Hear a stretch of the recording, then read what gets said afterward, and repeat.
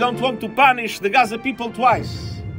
First, because of the war, and second, because of the lack of humanitarian aid. But it is clear that humanitarian ceasefire would make things much easier and much safer for everybody.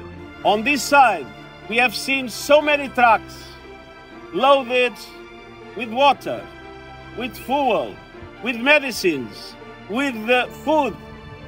Exactly the same thing that are needed on this side of the wall.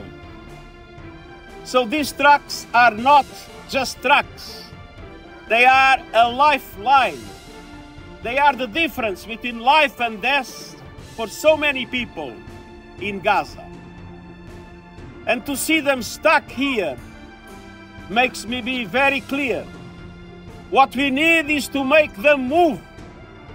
To make them move to the other side of this wall.